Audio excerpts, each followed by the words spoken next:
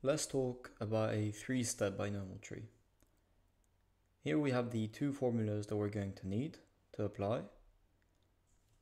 So the first one is in order to calculate f, which is the current value of an option. Then we have p cubed, p being the probability, which I'll talk into more detail next slide. And then we have RF, which is the risk-free rate. And then the two more things to know are U being the magnitude of an up jump,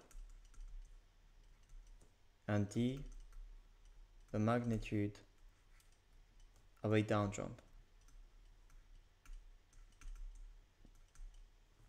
This basically means we know in the binomial tree it's going to go up and down. So U is going to be by how much it goes up, and D by how much it goes down. Okay.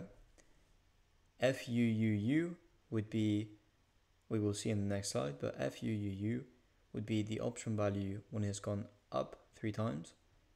FUUD consequently would be the option value when it's gone up twice and down once.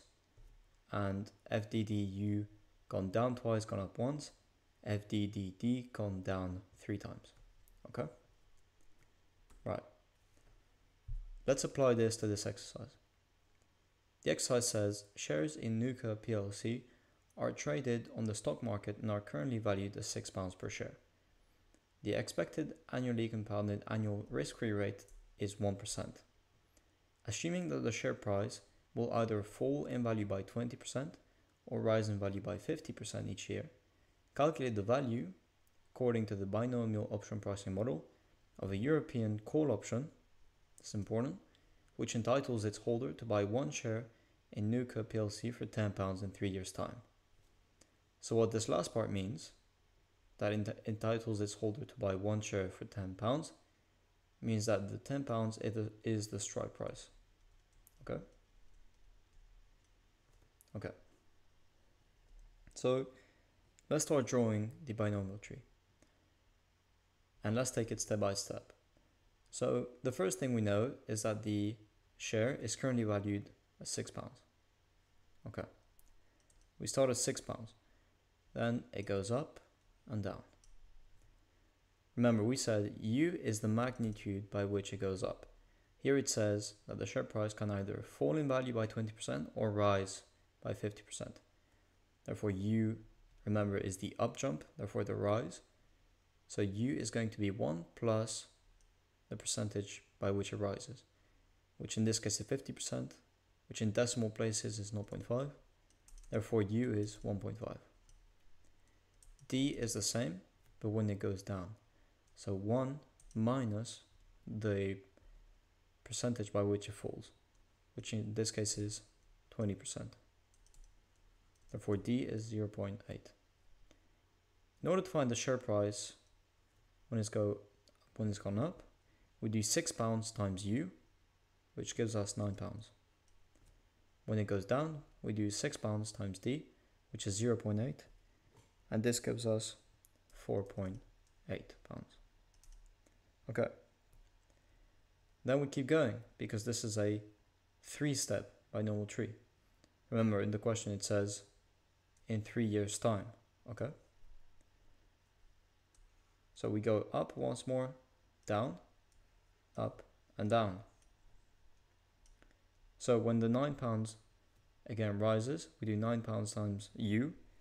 This gives us £13.5. Now notice here these two lines meet. This means we can find out the share price at this point whether we do £9 times D or whether we do £4.8 times U. In this case, let's do £9 times D, and this gives us £7.2. Then £4.8 times D gives us 3.84. Right, and then one more time, we go up and down, up and down, and up and down. 13.5 times U again gives us 20.25. 13.5 times D gives us 10.8. 7.2 times D, we get 5.76. And the last one is 3.072 pounds. Okay, excellent. Now, what we normally do is we write down the option values below the share prices. Now we know the current call option value, which is what they're asking us to find out, is F here. However, we don't know the value yet. When it goes up once, it's FU. When it goes down once, FD. When it goes up twice, we write FUU. Here we can either write FUD or FDU. Okay, this means the same thing. It's up to you to choose. Then when it goes down twice, we can write FDD. And then the last option values are FUUU, because it's gone up 3 times, FUUD, or FUDU, you get to choose. 5.76, under that we write FDDU, and finally FDDD. Okay, excellent. Now let's calculate these option values in the third year when the strike price is £10. Remember, the crucial thing in this exercise is that they mention that this is a call option.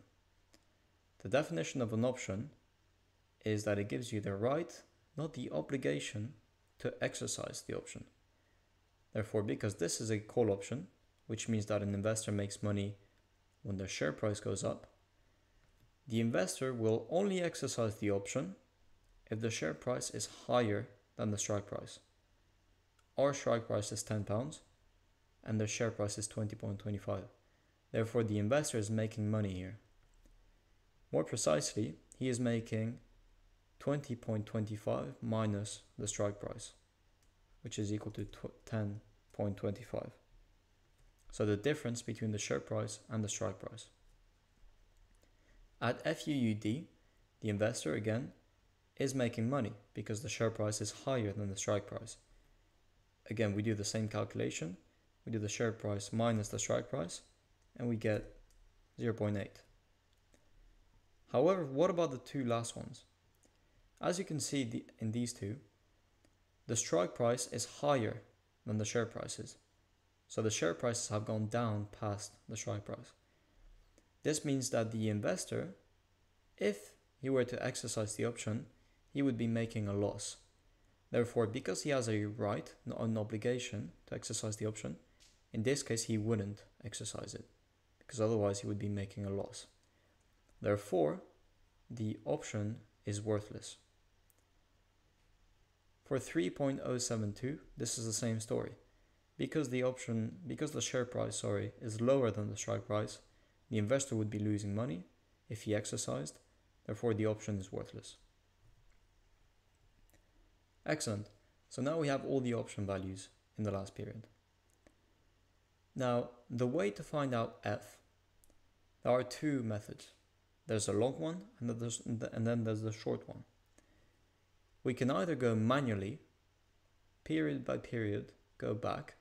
So for example, we could go back once from FUUU and FUUD to FUU using a one-step binomial tree formula to find this option value. Then we could do the same with FUUD, FDDU to find FUD, and the same here.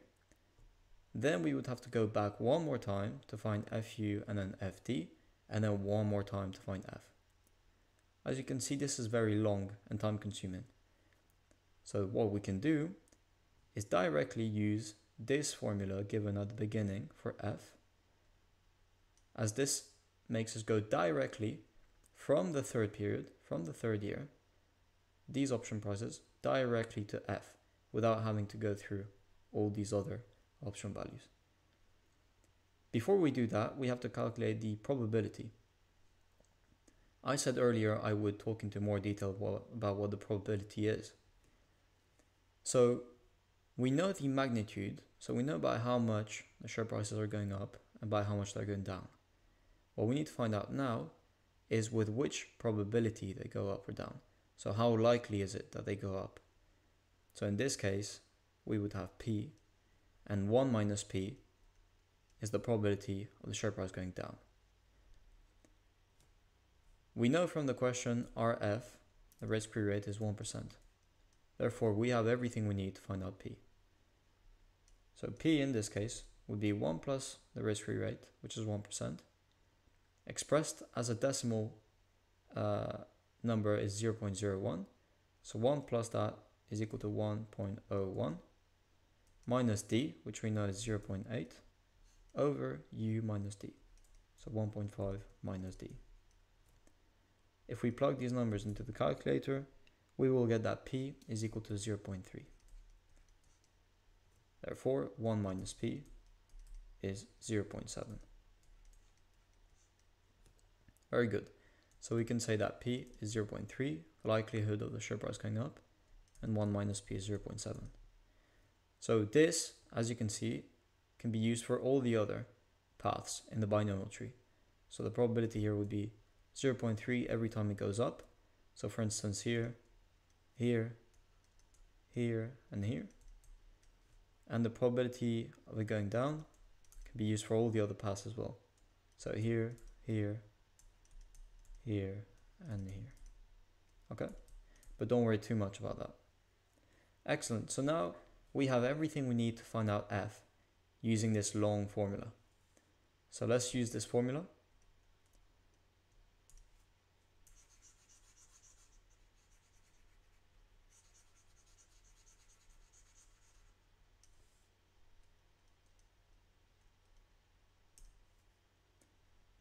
Therefore, F is going to be P cube, so 0.3 cube, times FUU, which we know is 10.25, plus 3 times P squared, 0.3 squared, times 1 minus P, which we know is 0.7, times FUD, which is 0.8.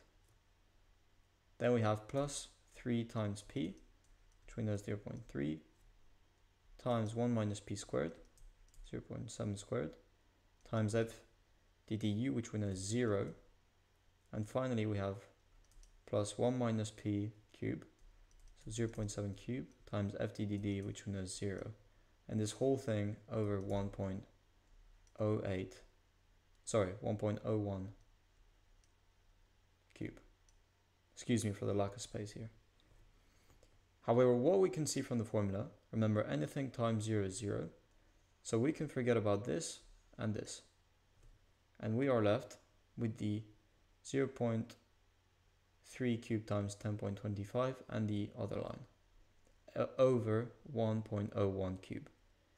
Now if we calculate this, and I'll write this down simplified so it's clear to see, that F is equal to 0.3 cube times 10.25 plus 3 times 0.3 squared times 0.7 times 0.8 over 1.01 cube. If we plug this into the calculator, we will get that F is 0.415. So this is the current value of a European call option with a strike price of £10 in 3 years' time. If you really want to test your knowledge on this concept, please do the same exercise, but treat it as a put option, not a call option.